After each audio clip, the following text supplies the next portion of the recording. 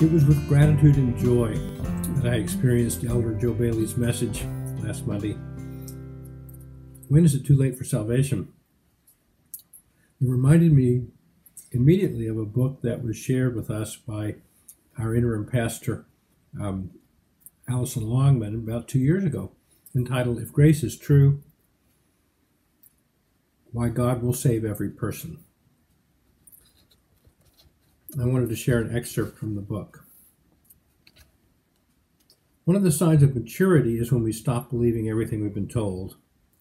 But a problem is our tendency to carve our beliefs in stone. We forget life is a series of experiences that continually challenge the beliefs we hold sacred.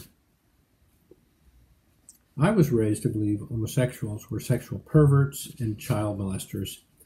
They were the worst of sinners and doomed for hell. Since I knew no homosexuals, I found this belief easy to sustain. But actually, I did know a homosexual, I just didn't know it. Kevin was one of my closest friends. We had much in common. We went to the same college together. We shared a deep passion for God, and ultimately both entered the ministry.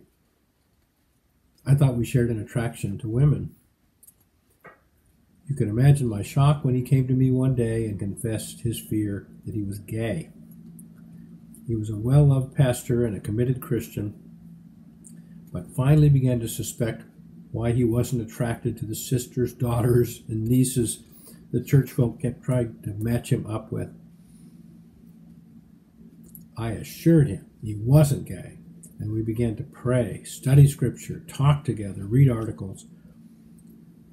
I watched him struggle and change over 15 years. He went from fighting his thorn in the flesh to not acting on his sinful desires, to accepting how God had made him, to seeking another man to share his life with.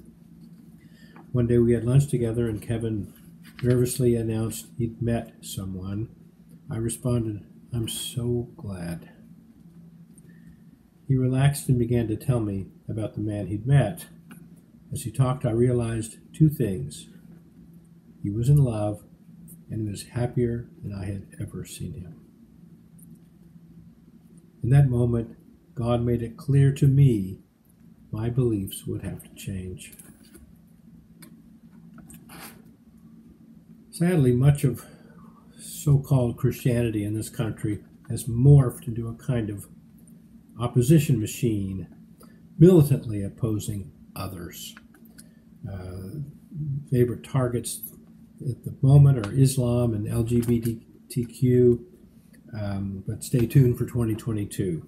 Who knows who the next enemies will be. Shunning others allows one to take comfort in knowing that we are God's people and they are doomed for all eternity. What a perversion of Christ's message of love and hope for all mankind. I too believe that God will save every person. And yes, Joe, it's never too late. Have a great Monday and a good one.